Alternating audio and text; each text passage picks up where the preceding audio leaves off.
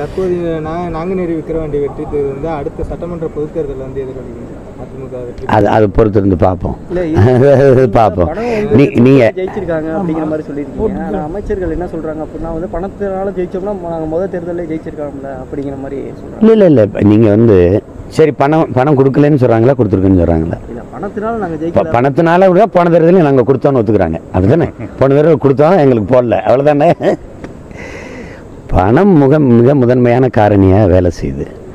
பொது தேர்தலில் கொஞ்சம் கட்டுப்படுத்தப்பட்டுச்சு. இது இடைத்தேர்தலில் தேர்தல் ஆணையம் கண்டுகொள்ளவே இல்லை. வாக்குக்கு 2000 கொடுத்து வாங்கினதாவே மக்களே சொல்லும்போது அப்புறம் அதை போய் பேசி பயனில்லை. இப்போ வந்து நாம் தமிழர் கட்சிக்கு எந்த அளவுக்கான வாக்கு வங்கி வந்து அதிக இதை வந்து கணக்கில் எடுக்க முடியாது. இப்போ எனக்கு போடுறதுனால இந்த ஒரு பெரிய மாற்றம் வந்துட போகிறது இல்லை, இந்த பிள்ளைகளுக்கு போட்டு என்ன ஆக போகுது அப்படின்னு மக்கள் நினச்சிருக்கலாம். ஆனால் பொது தேர்தலில் இதே பாருங்கள், பாராளுமன்ற தேர்தலில் 17 லட்சம் வாக்கு, இந்த தொகுதியிலே 9000 10,000 வாக்கு எனக்கு சட்டத்தொகுதியில் போட்டிருக்காங்க. அப்போ இப்போ 21 தேர்தலில் மாற்றத்தை யார் நாட்டை ஆளலாம், ஏதாவது ஒரு மாற்றத்தை கொண்டு வரலாம்னு நினைக்கும் போது மாறுதல் வரும். இப்போ அதை போய் யோசிச்சுட்டு வேண்டியது. நாங்கள் நின்று விளையாடுறோம் பாருங்கள். இந்தியாவில் 2 பணக்கார கட்சி இருக்குது, அறிவிச்சிருக்காங்க மாநில கட்சியில். 1 திமுக 2 அதிமுக.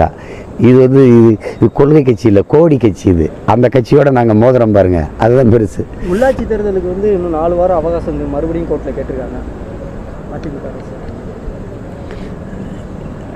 கேட்டுருப்பாங்க, நடத்துவாங்க. ஏன்னா இந்த 2 தேர்தலில் வென்றுட்டாங்கல்ல, அந்த தெம்பில் இருப்பாங்க, நடத்துவாங்க. அதாவது மருத்துவர்கள் வந்து போராடுகிற நிலைமைக்கு கொண்டு போகாமல் அரசு கவனத்தில் எடுக்கணும். இந்த கோரிக்கையை வச்சு அவங்க வந்து ஒரு 3-4 ஆண்டுகளாக போராடிட்டு வர்றாங்க. அந்த போராட்டத்தில் நானும் பங்கெடுத்து அவங்களுக்கு ஆதரவாக நின்றுருக்கேன். ஒரு தற்காலிகமாக அதை இடைநிறுத்தி அதை பிரச்சனையை கடத்துகிறாங்களே ஒழிய நிரந்தரமாக பேசி ஒரு தீர்வு கொண்டு வர மாட்டாங்க. ஒரு 2 மாதம் அவகாசம் கொடுங்கிறாங்க, கால நேரம் கொடுங்கன்னு. உடனே சரி மருத்துவர்கள் பணிக்கு திரும்புகிறாங்க.